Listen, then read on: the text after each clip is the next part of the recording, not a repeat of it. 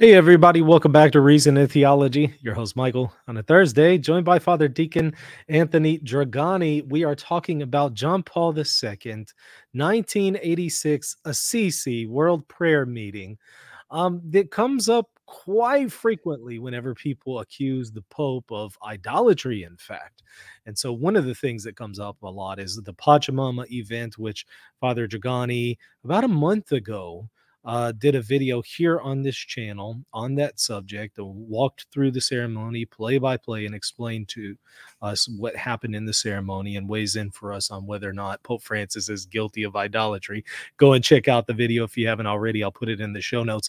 But for this one, we're talking about John Paul II, 1986. This was kind of your Pachamama controversy before there ever was one, right? In 1986. Welcome back to the show, Father Deacon. How are you? Terrific, Michael. Thanks for having me. Yeah, glad to have you. Excited about this one. And by the way, we are also going to be doing a video next month on the Canada visit of Pope Francis and walking through a ceremony that he was involved in there as well. So y'all look for it. By the way, I do want to mention to y'all the book that I just put out, Church Crisis. It's a free ebook. You can see it right there on the screen. Don't mean to cover you up, Father Dragani, but that's how the overlay is right now. But there it is, Church Chaos, Biblical Insights for Confused Catholics. It's a free ebook. If you're confused about the crisis in the Catholic Church right now, you don't know what to do, or it's preventing you from converting to Catholicism, or you're thinking about leaving, read that book. Like I said, it's free. Go to reasonandtheology.com. That's the website here. And once you go there, you'll see a pop-up for it. Just simply click on it and you'll put in your email and it will give you the PDF right then and there. And so certainly check it out if you're confused. But okay, maybe, tell us a little bit about this event in 1986. Maybe set the stage for us. Certainly. So the key thing to remember here is what was going on in the world at the time. This was the height of the Cold War. And in Europe especially, there was a lot of fear that nuclear war was right around the corner. Annihilation of humanity. That was the fear. And at the same time, we saw a major rise in secularism. And one of the reasons for that was that there's a narrative being spun that religion leads to warfare and violence. That was one of the main talking points of the communists, for example, that so many wars are fought over religion that society would be a much better place if there was no religion. A good example of this is the song Imagine by John Lennon. Imagine no religion, this peaceful, perfect world. All right. So that was the narrative. The world was afraid. Nuclear war seemed imminent. And religion was being spun as being a tool of violence and something that leads to more warfare and more violence. And Pope John Paul II really wanted to kind of turn this narrative on its head. So he felt, first of all, it was really important that there be some sort of major action towards world peace. And he thought that religion could be used as a vehicle to promote this. So he had this idea of having different religious leaders from around the world come together, and he chose the place to be Assisi in Italy, the home of St. Francis. And it's because St. Francis has been known historically as the man of peace. Peace was something that was very central to him. Plus, he also was known for, having dialogues with the, different leaders from other faiths. For example, he had a long dialogue with a Muslim leader in Egypt.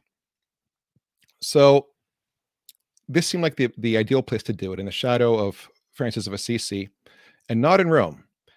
He didn't want it to be done in Rome because, number one, if it was done in Rome, it wouldn't be like a level playing field, so to speak.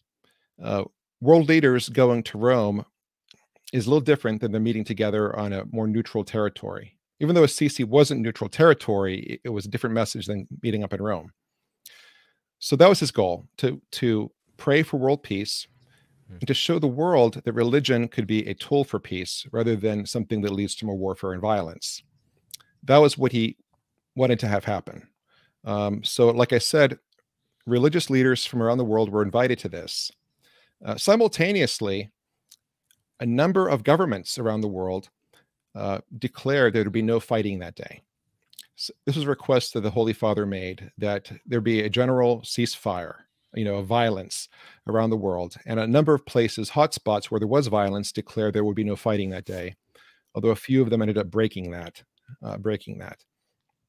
But the other thing that Pope John Paul II was concerned about, he didn't want to give the impression of there being religious indifferentism. The idea that all religions are the same, they're all equal. And that, by the way, was an idea that was getting a lot of traction, especially in anthropology and in some religious studies disciplines. Those were around the time also when Joseph Campbell and his books were very popular, The Power of Myth. And there's a lot of positive stuff in Joseph Campbell. There's some real insights in there. But at the same time, Joseph Campbell has this tendency to claim that all religions are saying the same thing. He looks at commonalities between them and argues they're all really the same. And we know as Christians that it cannot be true, because if every religion is equally true, well, they all have contradictory beliefs, so that means that nothing is true, right? So Pope John Paul II wanted to avoid that. So he purposely planned the event and framed it like this. It was not religions of the world coming together to pray. No, that was not the idea. It was religions of the world being together to pray. So they weren't praying together, but they were being together to pray. That was the idea. So there'd be no prayer in common, but rather they'd meet up and then they would go to separate locations. And there in these separate locations, they would do prayers according to their own tradition. So that was the plan. That was the idea. And in a little while, I'll show you a video of how this actually kind of unfolded and hit upon some of the controversies that arose from it. But that was the intention. And I think it was a good intention to show that religion can be a vehicle for peace, and that, praying for peace is a positive thing. I get the intention there. Here's some concerns that I have with that. Since some of these religions are calling on false gods, which according to scripture are demons, would this not be John Paul II inviting them to call on demons, since he knows that they're not going to be calling on the one true God? So he was inviting them to pray. He was inviting them to pray however was comfortable to them. But that really isn't the same as explicitly inviting them to call upon false gods. Prayer is something innate in human beings. There's something in us that longs for something greater than ourselves. And that's because every human being, whether they acknowledge it or not, is made in the image and likeness of God. And there's something in us that aspires towards, connecting with this God. Unfortunately, the true religion of Christianity isn't embraced or known everywhere, but people still pray because that's something that's inherent inside of us. So inviting somebody to pray, what it's doing is respecting their dignity as people and respecting that they're doing something that's kind of programmed into us. We're all meant to be religious beings one way or the other. Even atheists that I know of, some atheists become almost religious in their zeal for atheism. So calling upon people to pray, something that's inherent upon us, there's nothing wrong with that. And again, he wasn't inviting them to specifically pray to false gods, but to pray however they feel comfortable. Yeah, and I get that, but it's kind of like a near occasion. If you know that they are going to be doing this, should you invite them? It's like for somebody that struggles with alcohol, could you invite them over to a bar? Yeah, you could, maybe you could just have pretzels and water or something, but it's a near occasion of sin, and they're probably going to sin in that occasion. Well, the other point of it though is this: a non-Christian praying isn't necessarily sinful to them. It isn't necessarily, because again, there's something inside of us that has this impulse to pray, to connect with a higher power. And if they're not connecting with the true God, they're still going to try and reach out to something. That's something programmed within us, and that's not necessarily sinful for them. Keep in mind that no religions were invited that explicitly pray to dark forces. For example, Satanists were not invited to participate. Religions that are known for human sacrifice or known for a dark history of evil acts, none of those were invited. The religions that were invited were ones that are generally seen as being pretty benign, and which we may have some level of commonality with to one degree or the other. I would argue personally that not all religions are demonic, or false. I tend to believe, this is just my personal belief, that any religion that has existed for thousands of years and sustained human civilizations probably has some core of truth to it. There's something to it that sustains people, some truth at the very core. Now, there may be many falsehoods mixed in. That is possible. Sure. But that doesn't take away from the fact that there may be some truth at the heart of it. Sure. You did a great video a week or so ago, Michael, in which you talked about St. Justin Martyr and what he called the seeds of the Logos. Yeah. You know, many cultures, many religions have these seeds of God, seeds of Logos in them. Now, they need to be refined. They need to be drawn out and Christianized, but they're seeds of truth all over the place. And the way that is, that's an interesting discussion in and of itself. There was a theory. It's not very popular anymore, but there's something to be said for it. There's a theory that originally, if you go back to the very beginnings of human civilization, people were originally monotheists, and they had the original religion of Adam. And then as time went on, as humanity became separated, it devolved into other things, such as polytheism and animism and whatnot. That was a theory that you find some of the church fathers espousing. And, you know, there were some great writers, Catholic writers over the centuries who advocated this, that there was originally one true religion, and then it kind of devolved into all the different varieties. But that also explains then why there are commonalities between different religions, why you find the same myths, the same stories in different religions, because they all come from the same true religion. Now, today, this theory is not very popular, and I think that's because we have a tendency to look at religion through the lens of evolution. You know, we see things through the lens of evolution. So it looks to us like religions begin one way and evolve into being another, right? The monotheism is a later development, but it's very possible it's actually the other way around. But at any rate, I wouldn't jump to the conclusion that every being prayed to at these events is necessarily a demon. It's possible that they're praying towards what they conceive God to be, and it's an erroneous conception. But still, if these prayers are being sent out to a higher power who they believe to be good, and it's in a spirit of good intentions, it's very possible that God hears their prayers. It's very possible. Now, that does not mean that we should not preach the gospel. We must always preach the gospel. We have a commandment to go out and baptize all the nations. That's essential. But at the same time, we shouldn't assume that everything non-Christian is automatically evil or demonic.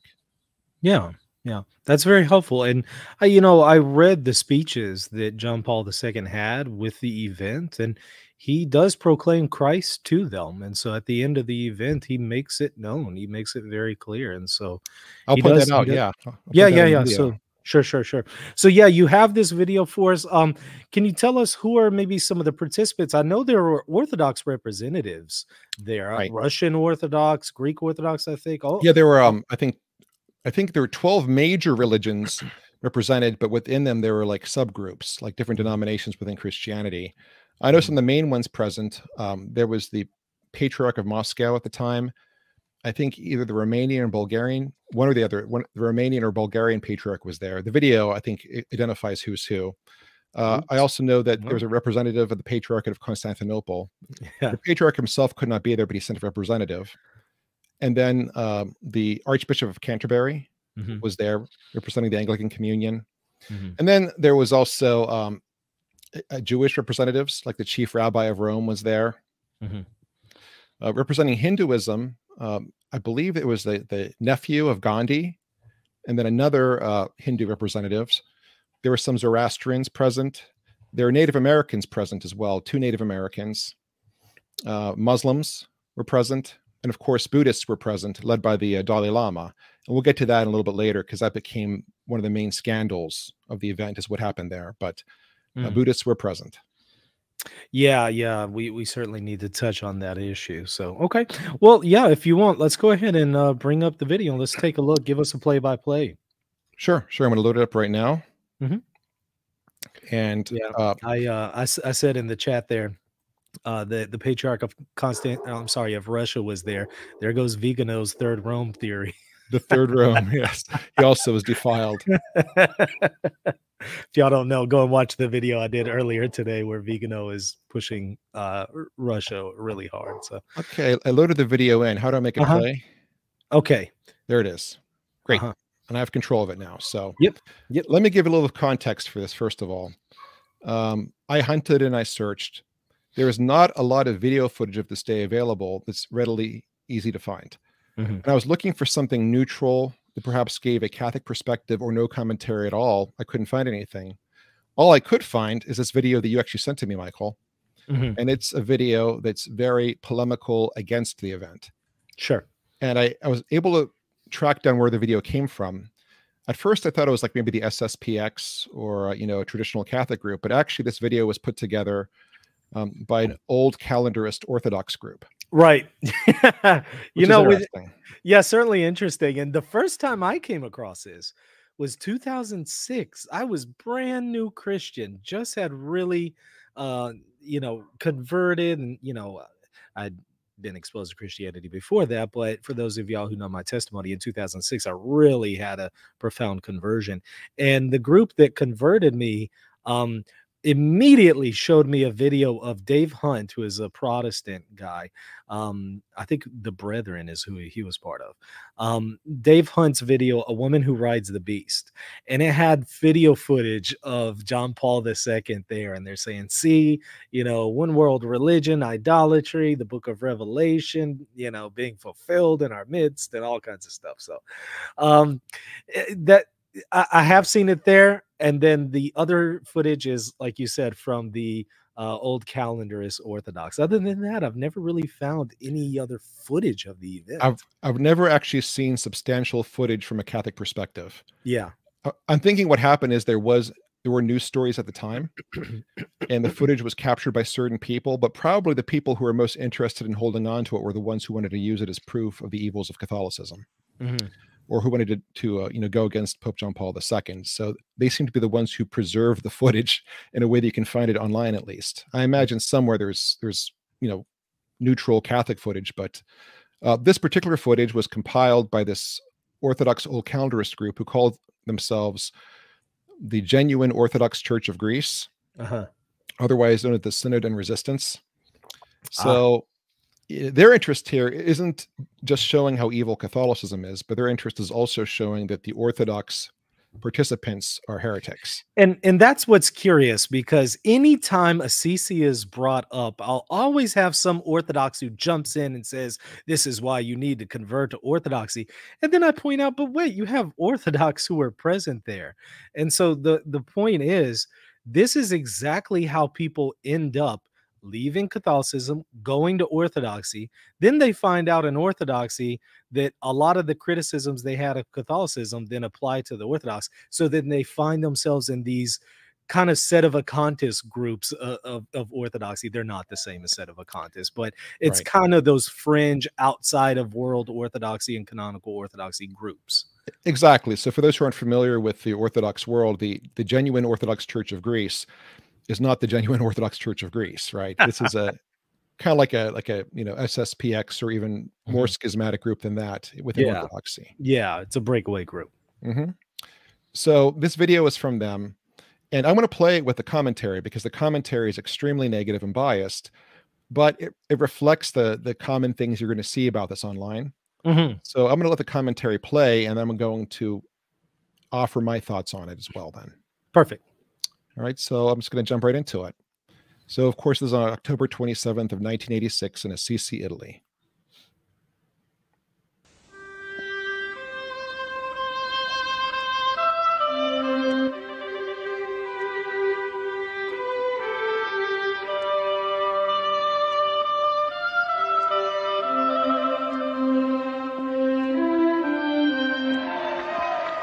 At the initiative of Pope John Paul II, on October the 27th, 1986, in Assisi, Italy, the first meeting of religions for the peace of the world took place.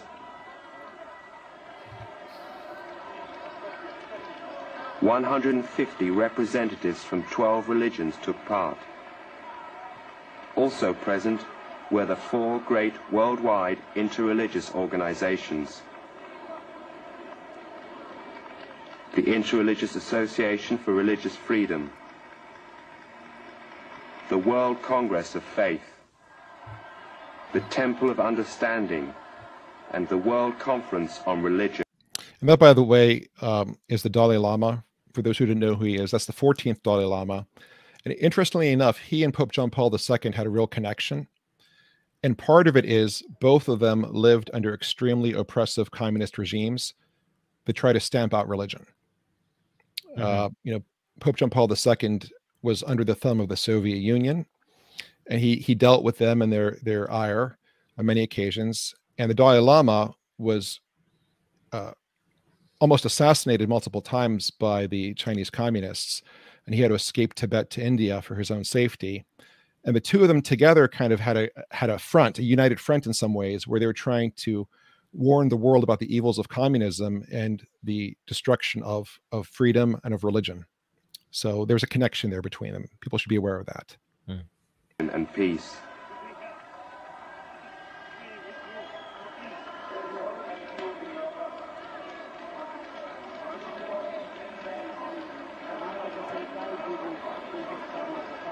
Present were Buddhists, Muslims, Aboriginals from Africa and America, Zoroastrians, Sikhs, Hindus, and Shintoists.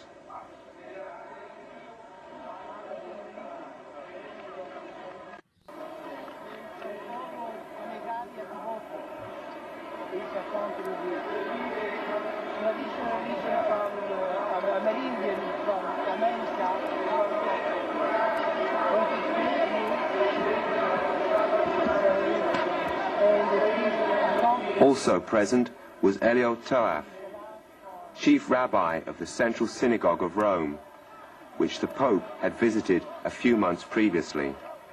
Christians of almost all confessions were represented. The World Council of Churches, Nestorians, Non-Chalcedonians, Copts, Armenians, Malabarese, Roman Catholics, Old Catholics, Anglicans, Lutherans. There were delegates from the Orthodox churches of Finland and Czechoslovakia, the Patriarchate of Bulgaria,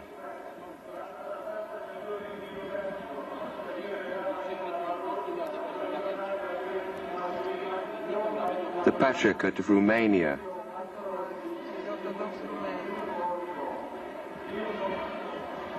the Patriarchate of Georgia,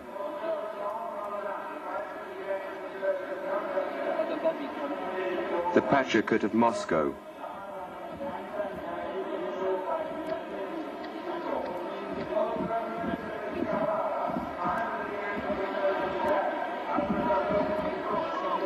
and the Patriarchate of Antioch. So we can see right there that there was quite a representation of Eastern Orthodoxy there. Yeah.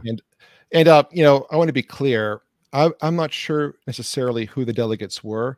Some of them may have been patriarchs. Perhaps they were not. I had a hard time finding exact information on that. So either they're patriarchs or they were like archbishops or somebody representing the patriarch. It's hard to tell. And the pictures are sufficiently blurry. It's hard to identify faces. So I'm not sure if that was actually the Patriarch of Moscow or one of his representatives. But my guess is it may have been the Patriarch. I don't know. But at any rate, there was quite an Orthodox contingent there. Yeah, certainly.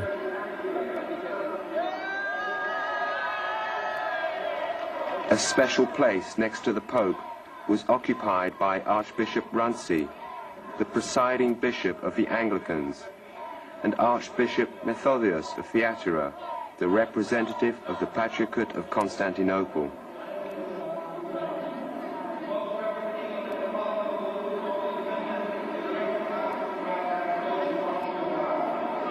The churches of Alexandria and Jerusalem declared their spiritual assent with messages.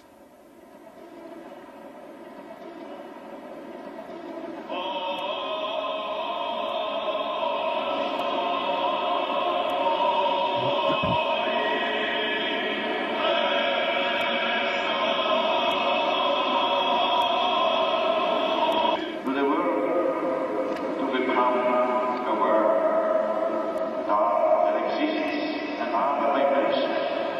The Pope was the only speaker. And this is the only speaker at this point. Mhm. And of course, Pope John Paul II. But what's interesting is the content of the speech, which is about peace and how peace comes through Jesus Christ. He made a major point of that Jesus Christ is the bringer of peace. So he in no way tried to water down his Christian theology. He in no way tried to say that all religions are equal. Yeah. He gave a very strong Christian witness here, very strong Christian witness. And by the way, this narrative that people spin that Pope John Paul II had this event to show that all religions are equal and that you don't have to be Christian or whatnot, that doesn't line up with his life, because this is a man who spent his life traveling around the globe preaching about Jesus Christ to people. I mean, he was an epic missionary in that sense. So to think you'd have an event where he downplayed Jesus or the centrality of Christ doesn't really line up with who he is. And this speech, or what he says in the speech. So the speech is a witness to Jesus.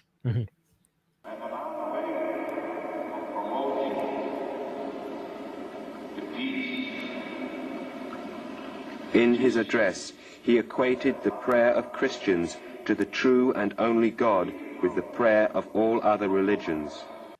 Completely false, by the way. If you read the text of the speech, that is not at all what happened. Right. But again, this is commentary with an agenda. Right. Yeah. But I'd urge anyone to actually look up the speech. You can find the text online. It's very Christ-centric. Yeah, I'll put links to those in the description. I read them beforehand, and yeah, that you're absolutely right. That's abundantly false what we just heard. Yeah, that's the commentary at work. The spin. Yep.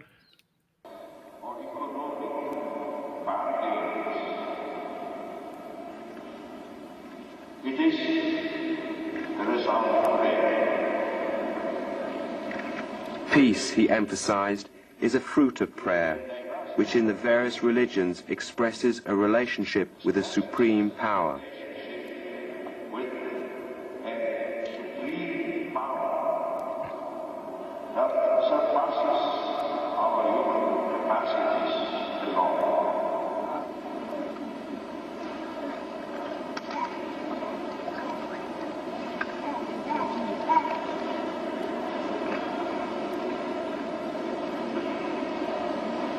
The Pope's speech was followed by silent prayer, joint prayer.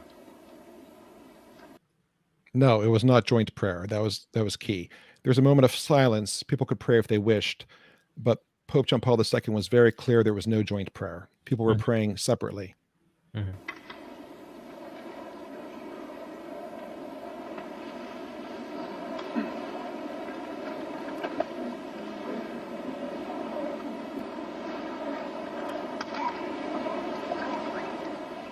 Those of other religions were assigned Christian churches to perform their worship services. Okay, this is where the scandal comes in. So the organizers of the event made, in my opinion, a bad judgment call. And here is, I think, their number one mistake. So the plan was that these world leaders of different religions would gather together. There'd be a speech by Pope John Paul II, and then they'd go into separate locations to pray. And some of these separate locations were pretty innocuous. Some people were put in a town hall, others in a room in a monastery or a room in a convent, a large area. But for some reason, some of the groups were given churches to pray in.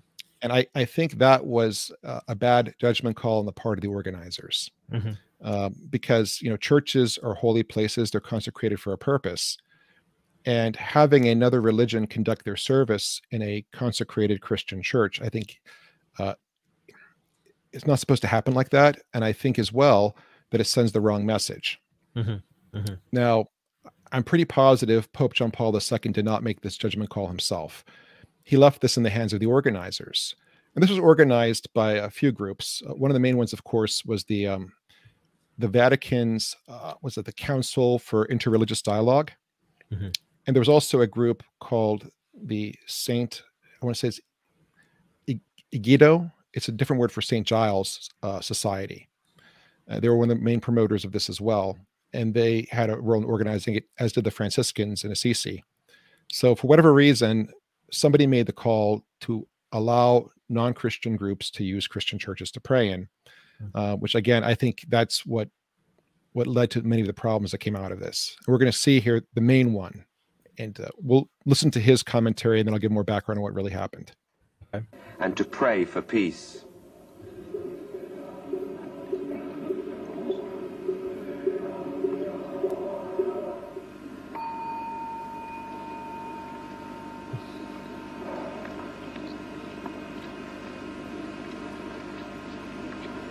The Buddhists prayed in the parish church of St. Peter.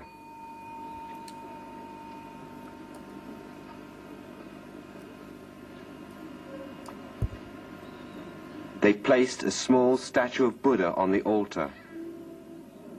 And who are they praying to, these Buddhists? Okay, so a few points here. What he said actually was not completely correct. It was actually worse. They placed the statue of Buddha on top of the tabernacle. Mm-hmm. Now, let me first explain how that happened. Mm-hmm. So they were given this church to pray in, but it wasn't clear to them what the limits of their activity could be. Right. And without ill intention, they put a statue of Buddha on top of the tabernacle. Mm-hmm. Now, was the Eucharist in the tabernacle? I can't say. I would assume it might have been.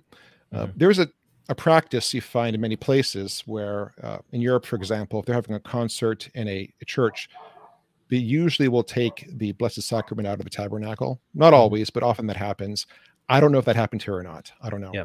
And I searched and I searched. I couldn't find anything on one way or the other. But either way, placing a statue of Buddha on top of the tabernacle is not wise by any stretch of the imagination. Sure. That being said, nobody approved this. None of the Catholic organizers thought this was going to happen. Mm-hmm. Now, I've read multiple accounts of what took place here. Most of them give the same narrative, which was the Buddhists took a statue of Buddha, put it on the tabernacle, and began praying. And as soon as that happened, one of the Franciscan priests there walked up to them, explained that this was inappropriate, and the Dalai Lama apologized and had it removed. It was only there a matter of minutes. Mm-hmm. Most accounts say that. Now, there's another account going around that's very different that says that a Benedictine priest saw this, went up and said this needed to stop. And then the organizers had the police violently remove him from the premises. Now, that narrative seems to be put forth on sites that are very anti-Pope John Paul II or very anti-Catholic. Mm-hmm. So I'm not sure I believe that story. The Mm-hmm. one that makes more sense is the one that I've seen multiple places where, as soon as this was witnessed, the Buddhists were told this was inappropriate. They apologized and they took it off. But you asked, who are they praying to? Who are they Correct. praying to? Right. All right. So let me give you some context here. So very often when Catholics pray, sometimes they'll use the language, I'm praying to Mary, or I'm praying to St. Anthony. And Protestant Christians will hear that and think, oh my gosh, they're worshiping Mary, or they're worshiping St. Anthony. And that's because the word pray has come to take on different connotations in different religious traditions. In Catholicism, we tend to use the older meaning of the word pray, which means simply to ask. So typically when a Catholic is praying, that means they're asking intercession from a saint. It doesn't always imply worship. But in Protestantism, the word pray has come to imply worship, which creates a lot of confusion, right? So I want to be clear here. There may be some exceptions, but in general, Buddhists do not worship Buddha. Buddhists do not worship Buddha. As a matter of fact, they look to Buddha more like we look at a saint. Mm-hmm. They see him as an example. They see him as a model worth following, but they do not worship him as a god. As a matter of fact, on the question of God, of an all-powerful God, Buddhism is somewhat agnostic. They don't claim to have an answer on that. There may be a God, there may not be a God. They don't know, they don't claim to know. So they do not worship Buddha as a god. So some might describe that as an idol of Buddha. I think a more accurate description would be maybe a religious statue, kind of like a statue of Mary or a statue of another saint. That's how they would view it. They don't worship Buddha as a god. Mm-hmm. Now, I'm sure that somebody is going to say in the comments, but these were Tibetan Buddhists. Tibetan Buddhists are polytheistic. They worship gods. That isn't entirely accurate. That's not entirely accurate. The reason people say that is if you look at the literature of the Tibetan Buddhists, they sometimes use language to talk about different spiritual beings. And one of the words they use is often translated as gods. But what they're really talking about are good spirits, and they also talk about devils, which are bad spirits. So they're talking more along the lines of angels and demons. But the word they use in the Tibetan literature is oftentimes translated as gods. So people believe they're polytheistic. But if you really delve into the heart of Tibetan Buddhism, like other Buddhists, they do not worship these as gods in the same sense that Christians worship God. Rather, they venerate holy people and they venerate angelic beings they see as protectors. So who are they praying to? Well, if you would ask the Dalai Lama, he would say he's praying to Buddha. But what he's doing is more akin to asking intercession than worshiping. Now, again, you can probably find some literature somewhere that translates what they're doing as worship. I mean, you can find all kinds of translations of different things. But, you know, if you really get into the heart of Tibetan Buddhism, what's taking place here is more akin to a Catholic venerating Mary than it is to a Catholic worshiping God. Or asking Mary for her intercession. Yes. Yes. Yeah. Right. Yeah. But at any rate, what happened here was a terrible mistake, right? There should have been something put in place to stop this. It was an oversight by the organizers. But again, it was something that was only up long enough to get some good video footage of it for purposes like this. How long it was there, I can't find an exact account of how many minutes or hours, but most of the accounts I read said it was relatively quickly handled. Now, the Hindus were also present. Do they have any details of what was going on with them? Because they are, in fact, worshiping other deities. Right. The Hindus are, in fact, worshiping other deities. Although, that's a whole other story. If you go deep enough into Hinduism, they're not actually polytheists, they're pantheists. But what they're doing, they would describe as worshiping other deities, for sure, yes. Were they given a church? Were they given another location? I could find no details on that. So I'm not sure where they were at. Maybe the video shows them, but I don't recall it doing that. Yes, I think that it would be fair to say the Hindus were worshiping other deities. And see, that's what the problem is, to provide them a place to worship their false gods. That's where I think there's an issue. Right. Now, again, them worshiping the false gods, is it possible that without realizing it, they're giving worship to the true God? Maybe. But again, I don't think it'd be appropriate to give them a Christian prayer space for that purpose. And even if they are, like, let's say that God hears their prayers because they somehow have invincible ignorance. It's not through their worship that any of this is answered. It's despite their worship and their ignorance that God would answer their prayer. It would be despite the false elements of their worship from a Christian perspective. You know, from the Christian perspective, there are false elements to their worship. But the fact that they're reaching out towards a creator of some kind who they believe is benevolent and who has a power greater than them, to the extent that they're doing that, perhaps there's some good that can come from that. All right, I'll continue with a bit more of the video. Okay.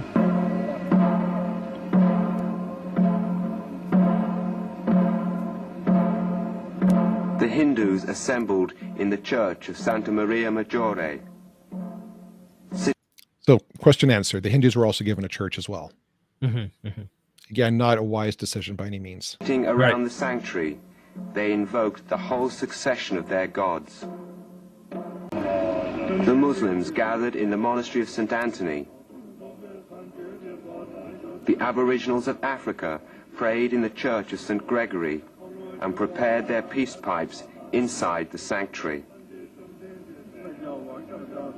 The Shintoists were assigned to the Benedictine monastery, has ended up in joint prayers with heathens to the... Okay, so the fact, again, that these religions were given churches to use, I think, was highly problematic, but much better if they were given spaces without religious consecration. Places that were non-religious would have been made a whole lot more sense. Again, I don't think the Pope John Paul II personally signed off on that. I think the organizers had a major oversight there. And that gave rise to these images, which are very rightfully so scandalous to a lot of people. So here is when it's all over, when they're done doing their individual prayers, they all come together. Now, if you listen to the commentary, he says this is when the heathens come together to have joint prayer and apostasy. But actually, there wasn't joint prayer. What happened was they all came together at the end, and then each representative was allowed to come up and make a statement or say a prayer themselves in their tradition. But it wasn't people praying together. People weren't joining in the prayers. They had a chance to give a statement or to make a prayer. So it wasn't like, all the Christian representatives were joining in the Muslim prayer, or the Pope was praying along with the Hindus, but rather people were given a chance to make a statement or say a prayer of their own tradition, with others just listening respectfully. Supposed common father. We are in fact here together to pray, and for no other reason than to pray.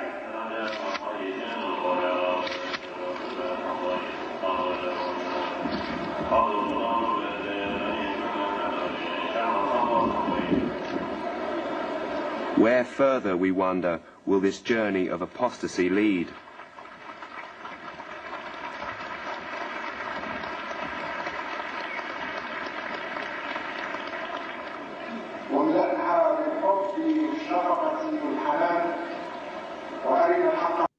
And by the way, the subheadings are very misleading. It says, Muslim prayer service. It wasn't a Muslim prayer service. Like I said, each religion had a representative who came up who could either make a statement or say a prayer. It wasn't like a service taking place. Mm-hmm.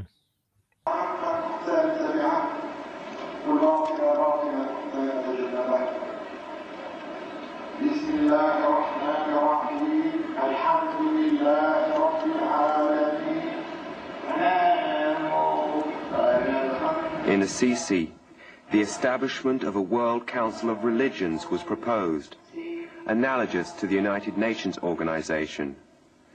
An organization. Okay, first of all, you notice they're trying to get into one world government stuff here, right? Mm-hmm. As some of the more extreme fringe Christian groups are apt to doing. But this picture here and pictures like this, I do think are potentially problematic. Because again, Pope John Paul II wanted to be very clear that they were praying separately. They're coming together to pray, but not pray together. But what the most people saw was this photograph, or photographs like this, of Christian bishops right next to Hindu and Muslim and Buddhist leaders. Mm-hmm. And for many people, it could strongly give the impression that all these religions are equal. And as Catholic Christians, we do not believe that, obviously. So images like this, I think, could very easily be taken out of context and used to present a picture of all religions being equal, and ultimately leading to religious relativism or indifferentism. Mm-hmm. So doesn't that kind of lend itself to the criticism that for sure this is bad optics, Yes. and when it's not accompanied by proper explanation, it misleads people, or certainly can lend itself to people being misled. Absolutely, yes. And that would be, I think, a very valid criticism, a Mhm. very valid criticism. In spite of the best intentions of the Holy Father, Mhm. as we saw, this event gave a lot of images that could be taken out of context and used Mhm. for purposes of sowing division. So, Yeah. for example, when the SSPX did their formal break in 1988, this was one of the main reasons they cited for it, was Mhm. this Yeah. event. Yeah. Yeah. And even today, if you look up Assisi 1986, of the websites that come up, 8 out of 10 are from extreme fringe groups using it as evidence of the evils of Pope John Paul II, or to show the Catholic Church as an apostasy. Yeah, like I said, that's what I first encountered when I first learned about Catholicism. This is what I was shown. And so, that's why I think, John Paul II had really good intentions here, But I think at the end of the day, this is incredibly inappropriate and imprudent because it's going to give a false impression to people. It could. It could. I mean, it's hard to say.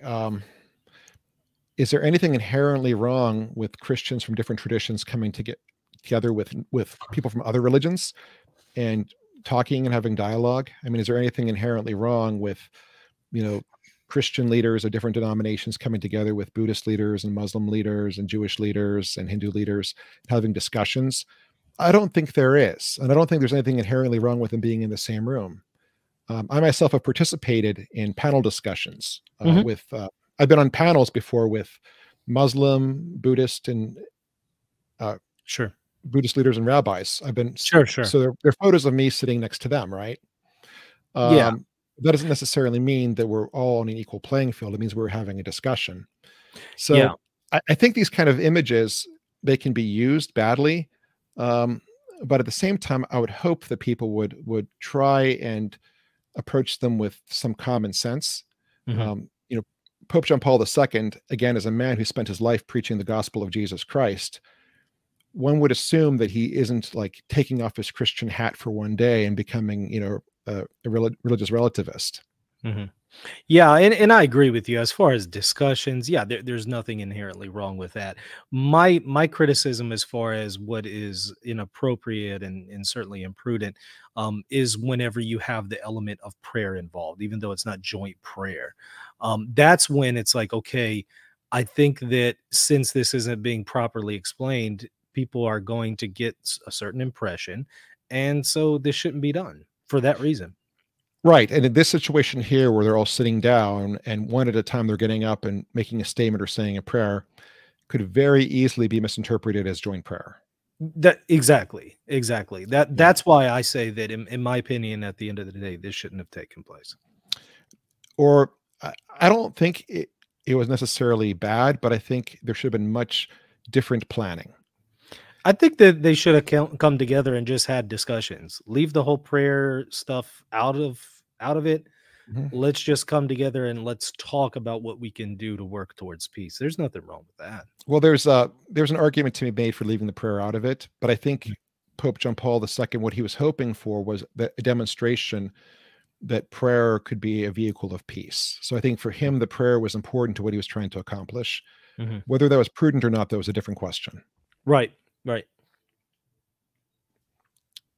Which would be distinguished by its moral influence in matters of world peace and justice.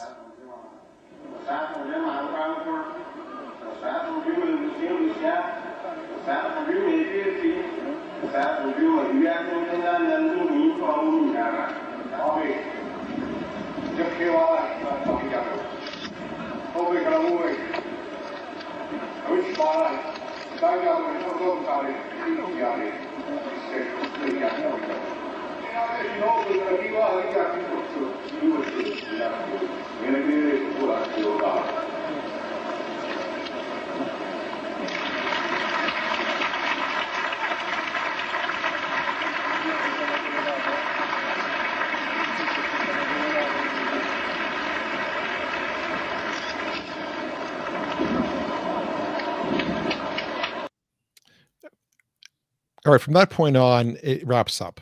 What happens is there are a few more people giving prayers or making statements, and then it's over. And then the video goes into other things later on that they see as other apostasies. So there's no point in continuing. So I'll just stop it here at this point. How do I end it? Oh, let's see. I can do it on my end there. There we go. Great. Yeah.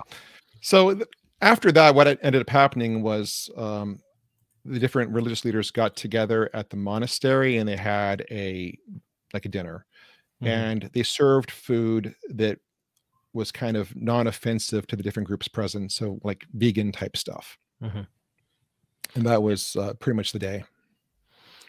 John Paul II also gave a closing speech, though, where he proclaimed Christ to them. He did. That was one of the with the statements and the prayers. He gave his own as well. Yeah. And by the way, y'all can put some questions there in the chat. Make sure to put them to @Reason and Theology. So here's another one of the criticisms, in addition to what I just mentioned there about the optics of it. Another criticism would be could we see the apostles doing such things? Um, is that even an appropriate question? And if so, again, could we see that? Could we see them maybe saying those who venerate or worship Baal, have them come and pray, and maybe the one true God will hear them if they're invincibly ignorant or something like that? That's where the criticism starts to come in. Can we see the apostles do this and with the situation in their day? What's your take on that? Yeah, the apostles with the situation in their day, I can't see them doing that. But again, too, we have to consider the circumstances were different then as well. So if you had religions that were actively, um, actively engaged in activities that were abhorrent to the very essence of the Christian faith. So, for Mm, example, like the Greco-Roman religion, mhm, it was practicing human sacrifice. Even then, in the time of the apostles, people don't realize this, but the gladiatorial games that took place across the Roman Empire, they weren't just about entertainment. They actually were human sacrifices. The death of the gladiators were offerings to the gods.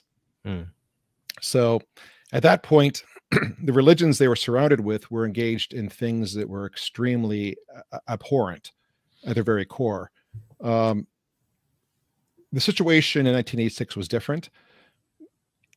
The big threat to them was secularism, this mm, idea of a world without religion. That was seen as the threat. And the sense was that those who believe in a higher power, a God, that's something we have in common that we can work with, and we should build on that. That was the sense that there's something uniting them, which was belief in a God or a higher power of some kind. That was seen as a unifying force to be celebrated. And again, none of the religions invited were at that time engaged in anything remotely similar to human sacrifice. mhm. Here's one from Declan. He says, shouldn't it be taken as granted that a Catholic and Sunni Muslim praying side by side don't think they are giving wholly equal prayer to God? Optics is one thing, but common sense for the viewer is also a factor, in my opinion. Any comments on that one? I'm not exactly sure what the question I was. What think was the what they're statement? I think that they're saying that since you have Catholics praying here and then you have Sunni Muslims praying after that, it should be taken for granted that they're not saying that they're equal to one another. Hmm. I Yeah, this comes back to something we talked about with the whole Pachamama thing, Mhm, which is a hermeneutic of suspicion, mhm, versus a hermeneutic of charity. Like I said in the other video, I think it's important to always give the best possible interpretation, mhm, especially to someone that we should assume has good intentions. We shouldn't assume that Pope, whoever the Pope is automatically looking to do the most nefarious thing imaginable. sure. We should assume that the intentions are good and he's trying to do something positive. So if you look at this event with the hermeneutic of charity as opposed to a hermeneutic of suspicion, you begin with the assumption that Pope John Paul II is witnessing to Jesus Christ, because that's what he always did. You Mhm, begin with the assumption that they were not trying to present religions as being equal or being all the same. That was never the interpretation that was meant to be taking place. So with a hermeneutic of charity, I think you'd come to the different conclusion than if you approach it with a hermeneutic of suspicion. Here's another one from Father John Brown. Could this fall under the principle akin to St. Francis Xavier telling Buddhists to be better Buddhists so that they'd be more moral and better disposed to conversion to Christianity? That's a good question. I wasn't aware that St. Francis Xavier actually done that. I hadn't heard about that before. Yeah, Father, maybe if you can email that to me with some more information, I'd like to take a look at that. I've Yeah. heard of some similar things from Mother Teresa. But keep in mind too, when he's talking to Buddhists, Buddhists are open to the idea of a god, but they're not worshiping other gods either. So if Mhm, you look at the core of Buddhism, a lot of it is about letting go of worldly things, trying to put the well-being of others ahead of your own desires, not being slaves to fleshly passions. A mhm, lot of the things at the core of Buddhism are very similar to Christian asceticism. mm. So being a good Buddhist could very well be preparation to being a great Christian. Yeah, I mean, there's certainly some points of commonality there. I mean, there's certainly error as well, but there's some elements that we would have in common that I could see as being preparation for the gospel. Um, this is from the Logos Project. Does our secure, neutral world attack the virtue of religion itself by burning it into a tolerated belief which can cause violence? I would remove the word tolerated. Hmm. Hmm. Yeah, I would say that our secular culture is tolerating religion less and less, even today. Hmm. And I think yes, the secular world is trying to uh, take any credibility away from religion as presenting it as a force of violence. And I think even back in 1986, that was happening quite a bit, and that's what Pope John Paul II was trying to counter. Hmm. But I would say the idea of religion being tolerated is becoming less and less of a thing even today, unfortunately. And that's why, there are different responses to this. Hmm. If you get the sense that the secular world is trying to target religion or stamp out religion, there are two different ways to go. One way is to buckle down, grow stronger in our faith, and be a stronger witness to Christ in the face of persecution. And the other is to try and water down the religion to make the religion appease the world, to try and have the religion bend to what the world wants so we don't seem as offensive, so they'll tolerate us even more. Some churches have taken that approach. And unfortunately, some bishops in Germany are advocating that approach. Hmm. But that rarely brings any kind of positive fruit. Usually it just delays a greater persecution down the road. This is from Patrick. What exactly would be the distinction between misleading people and scandal? Is it about the act being intrinsically evil, or is it one's intention? Not assuming anything bad here. So misleading people and scandal, I would say scandal can be caused by people engaging in things that are meant to be positive, Mhm. whereas misleading people is purposely trying to give them bad information or trying to purposely entice them to have the worst possible interpretation. So looking at the video we just watched, you know, some things happen in the video that cause scandal, and I would say unintentionally. Mhm. Uh, it was unintentional on the part of Pope John Paul II, unintentional on the part of the organizers, and even unintentional on the part of the non-Christian participants. The Dalai Lama didn't mean to create any scandal. He didn't mean to do any harm. He didn't. Um, so that was scandal caused by good intentions. I would say the narrator who's trying to twist the events and make things out of what's happening, I would say he's the one who's misleading people. I mean, he was warping the words of Pope John Paul II in his speech. That's misleading.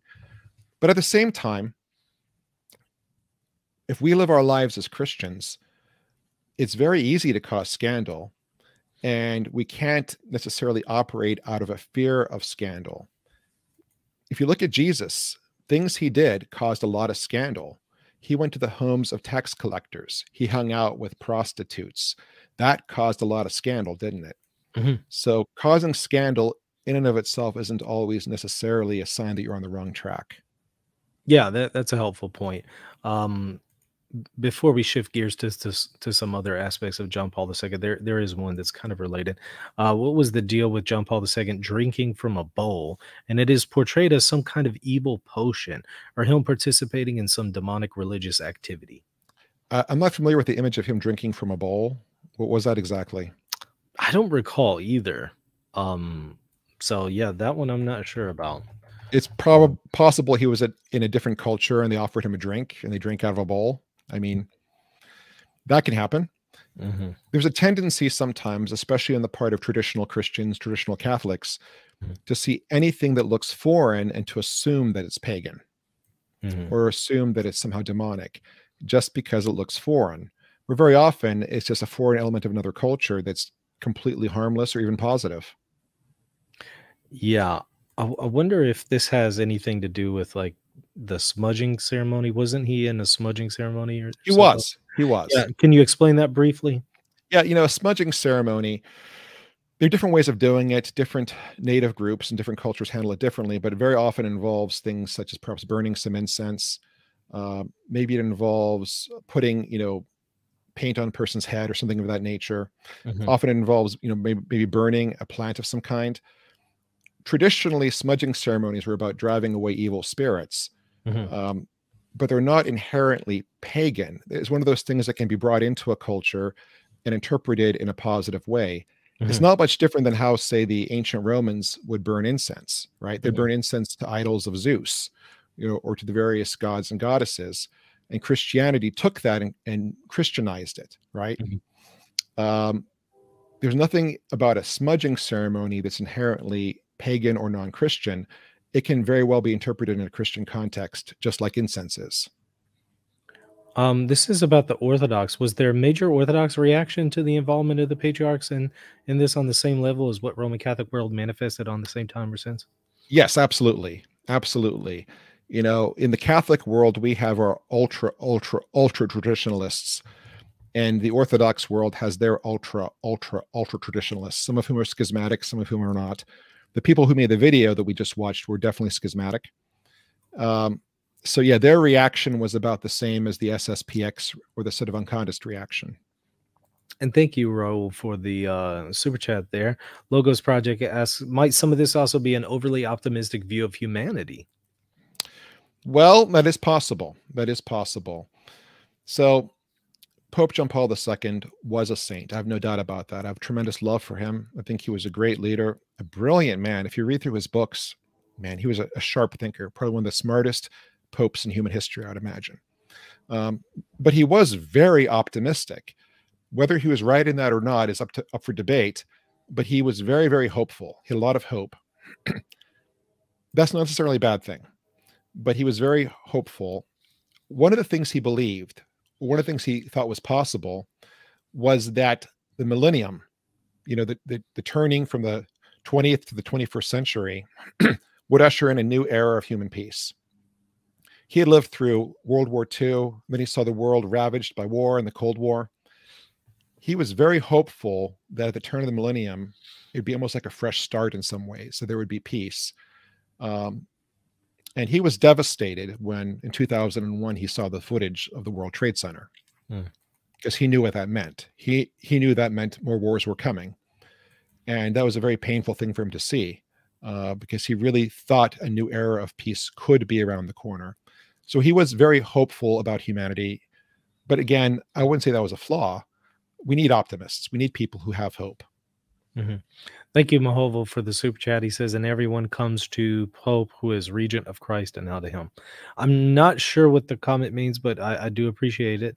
There's another one here on the question of John Paul II and the kissing of the Quran. What about John Paul II kissing the Quran? Will we do another video on that? No, let's go ahead and tackle it now. Yeah, I don't think you could make a whole video out of it, because it was such a quick, brief thing. So the problem is there's no documentation as to what Pope John Paul II thought when he did this. He just did it. So what was he thinking? And all we can do is speculate as to what may have been going through his mind. And there are a few possibilities. One possibility that I thought was very likely, Pope John Paul II was receiving a delegation from Iraq. So delegates from Iraq came to see him. And in this delegation, there were religious leaders, some of whom were Christian, some of whom were Muslim. So there's this combination of people coming to see him. You have, Chaldean Christians, Chaldean Catholics, and then you have Muslims, like Sunni Muslims, and they're all there together. And, when you have a group of people in front of you from different traditions, you might be confused as to who is who. So somebody's handing him a ornate book. He may think this is one of the Christian delegates handing him a gospel book. I think that's a very likely possibility that somebody put a book in his face. He knew he was just talking to a patriarch a moment earlier. It wouldn't be illogical to think that somebody was giving him a gospel book. I think that's a very likely possibility, but we don't know for sure what he was thinking. He may have just been in the habit of kissing gifts, because sometimes people believe that in Middle Eastern cultures, you receive a gift by kissing it That isn't really true, but that's a belief that seems to be out there somewhere. He may have thought that was the proper thing to do, was to kiss it. He may have been aware it was a Quran, and he may have been kissing it just to show gratitude without necessarily meaning he agreed with everything in it. But again, we don't know his mind. He never answered a question about that. So all we can say is speculation. Would I say that he should be, immediately excommunicated and apostatized for kissing a Quran? No. Like I said, he may not have been aware it was a Quran. And even if he was, he may have just been kissing it reflexively, or, he may have been trying to show respect for the elements of truth in it. It's hard to say. But wouldn't that give, again, a wrong impression? Wouldn't it give people the impression that he's revering the fact that it denies that Jesus is the Son of God? Yes, absolutely. That would give people the wrong impression. My suspicion is whatever happened there, he didn't think a whole lot before doing it. I think he was acting reflexively, whether or not he was aware of what the book actually was. But like I said, if you attend Eastern liturgies, and like you do, Michael, books are put in people's faces all the time, right? Gospel books all the time. At the Divine Liturgy, at the little entrance, I come through, and there's a whole line of altar boys and people there, and I line up, and I put the gospel book in their faces, and they all kiss it. Same thing after reading the gospel, people are kissing the gospel book. So if he's with a delegation, there's a lot of Eastern Christians, and he's familiar with their services. If you're in an Eastern Christian environment and somebody puts a book in your face, what you do is kiss it. That's probably what he was thinking. Did he ever come back and clarify, hey, here's what happened, here's, what I intended, stuff like that? Not that I could find. And that seems to be an issue in and of itself, in my opinion. Because if he was ignorant of what it was, it would be helpful to come out and say that. And if he wasn't, and he knew it was a Quran, then it would be helpful to come out and say why he still did it. Right. So either way, it seems like he should say something. Maybe not. Here's the thing. If you respond to your critics, it's like feeding the troll. Sure. You know this all too well, I'm sure. Oh, I know. And a lot of people take the position that they're just not going to respond to their critics. I get that. And that may have been where he was coming from. I get that. But I would say, but in this case, for the sake of all the people who aren't his critics, who are confused. See, I totally get not responding to the critics, but there's so many others who love John Paul II that were confused from this. And I think, well, for their sake, one should say something, not for, maybe the critics. But then again, maybe, let's say he did it by accident. He didn't know what it was. Maybe in his mind, well, it happened. I can't undo it. But maybe something good will come out of it, which was, in the Muslim world, people interpreted this as him showing respect for Islam. And maybe he saw that as something positive that came out of it, even if it was unintentional. I think we cleared out the questions there. Did you have any concluding comments, anything that we missed there? Yeah, I do want to point something out here. So in the last video, we talked about the Pachamama incident, right? In this video, we talked about the Assisi situation.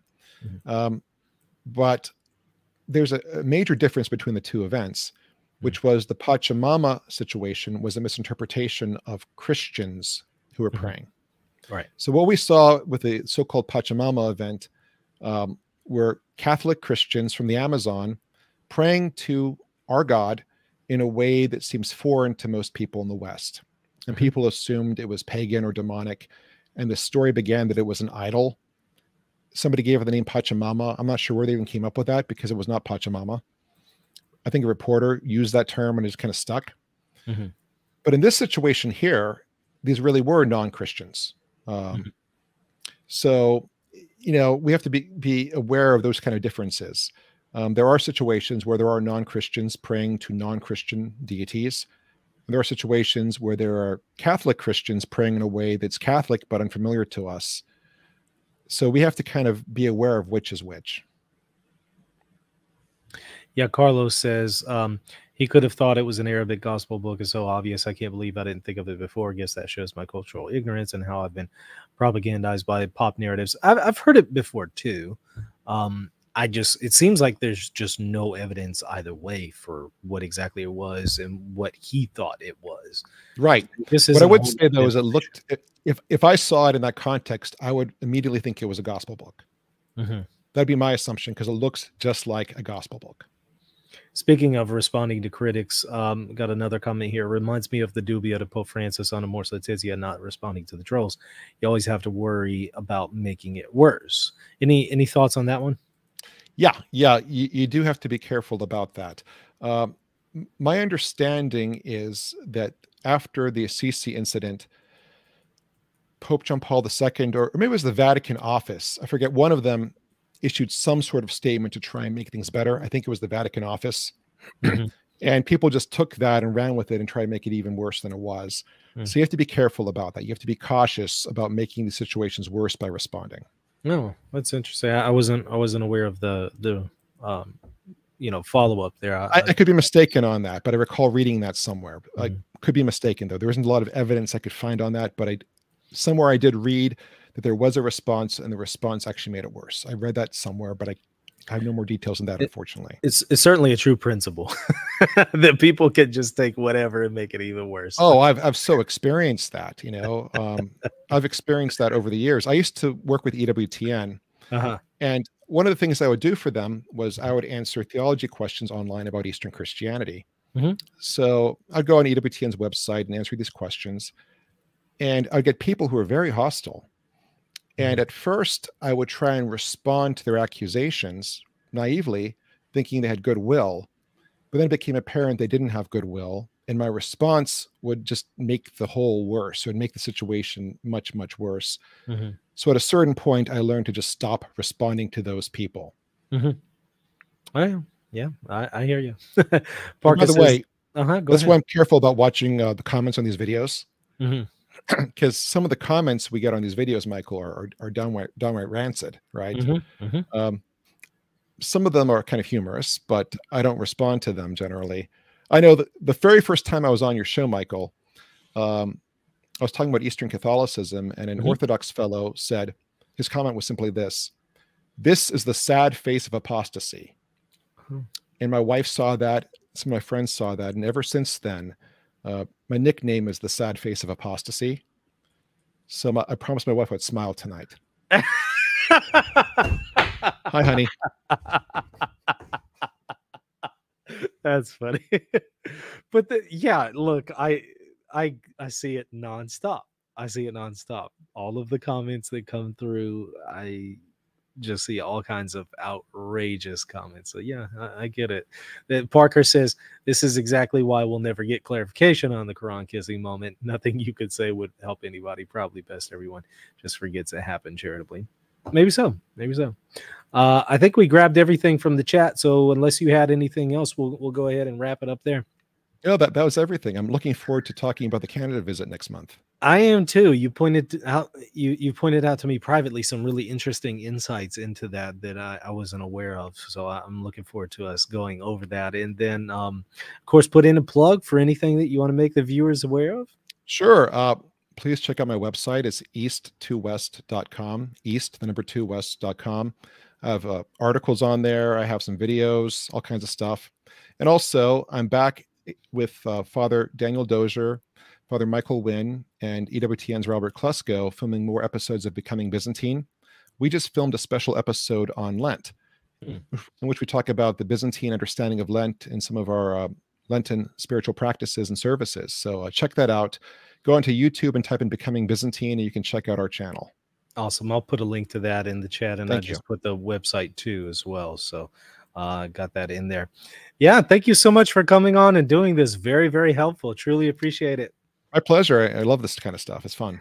Everybody hit the like button and the subscribe button. And of course, check me out, patreon.com/reason and theology if you want to support me. And one more time, again, if you want to get the free ebook that I just wrote, Church Chaos, Biblical Insights for Confused Catholics. If you're confused about the crisis in the Catholic Church, go and get your free copy, reasonandtheology.com. You'll see a little pop-up, click on it. You'll put in your email and it will give you the PDF right then and there for free. All right, that's going to do it. Thank you all for watching. God bless. If you're looking to buy or sell a home, office, or any kind of property anywhere in the world, you're going to want to call Real Estate for Life, and they're going to connect you with a Catholic agent. Now, that agent will donate a portion of their commission upon sale, and Real Estate for Life will donate 75% of that gift to a pro-life organization at no cost to you. Call Real Estate for Life at 1-877-LIFE-US1 or text them 248-431-1440. If you care about the pro-life cause, call them now.